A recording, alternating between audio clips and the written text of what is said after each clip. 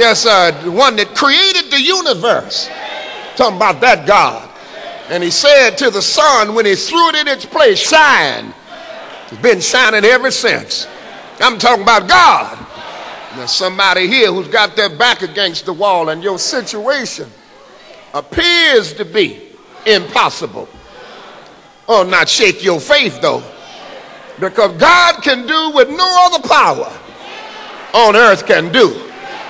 Somebody's heard what the doctor said, and they're smart people, but sometimes you got to take it back to the place you got it. You got to go back to your creator, and he created us and he knows all about us.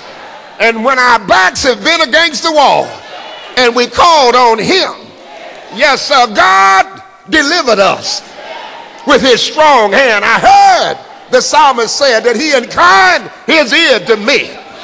He'll hear and answer your prayer. Won't he do it? Tried him for myself. I've been looking at this unemployment thing, this recession thing. Yeah, while other people go through recession, African Americans don't know nothing about no recession. It's, you know, if it's recession for other people, it's depression for us. But the Lord, even though we've been unemployed, some of us, all you got to do is step back and look at it. Still eating,